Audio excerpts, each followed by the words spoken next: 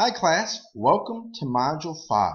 For Module 5, you're going to be reading Chapter 10 and you're going to have your final exam. Please make sure to complete your final by the due date listed in the parentheses in your syllabus, which could be different than this syllabus.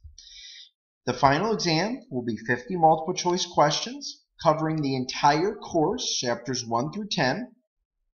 You'll have 2 attempts. You'll have 2 hours.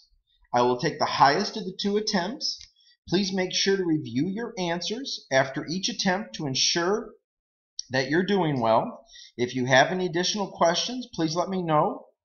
Reviewing the previous questions on the other quizzes will be very helpful, but not required, because you might not see the same types of questions.